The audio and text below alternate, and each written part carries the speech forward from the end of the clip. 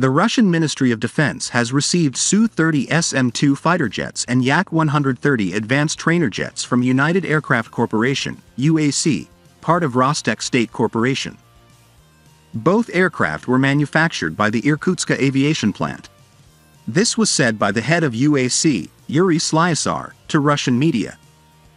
It was explained that the Su-30SM2 fighter represents a further development of the aircraft used by the Russian Aerospace Forces and the Russian Navy. The aircraft has been equipped with a suite of modern avionics. Thanks to the modernization carried out in accordance with the technical specifications of the Russian Ministry of Defense, the aircraft's combat capabilities have increased. In particular, the range of detection and identification of air targets is increased. Meanwhile, the Yak-130 fighter trainer jet was developed by the Yakovlev Design Bureau, a subsidiary of UAC. This aircraft was selected as the aircraft for basic and advanced pilot training of the Russian military. The Yak-130 is designed as a bridge for pilots to fly 4+ and 5th-generation fighters at the most modern level.